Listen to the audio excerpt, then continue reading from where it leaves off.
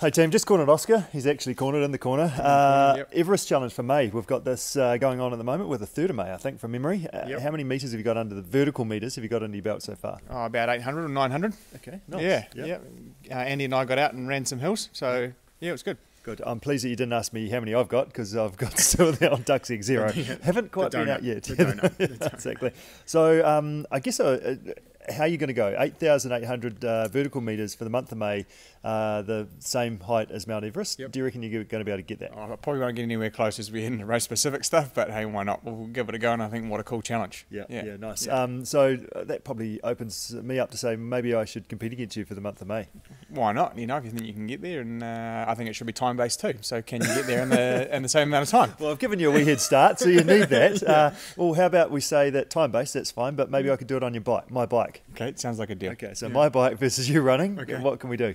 I reckon we can well, at least halfway up Mount Everest. Well, what about we put our two together and Okay. maybe as a team we could get all the way to the top of Mount Everest? Sounds So like you it's need to do that 4,000 vertical metres. It's up to you. Yeah, it's fine. Last May, last year, you'll be pleased to know I only got about to 2,000 across the course of the month. So, so actually I may be talking a big game, but really I don't have a huge chance. To be fair, it just sounds like you're dragging the chain. Yeah, because we're a team all of a sudden. I'm not competing against you. Yeah, we're a team. Exactly. So 8,800 vertical metres. Yeah, let's do it. Okay, it's on. Good job. Yeah.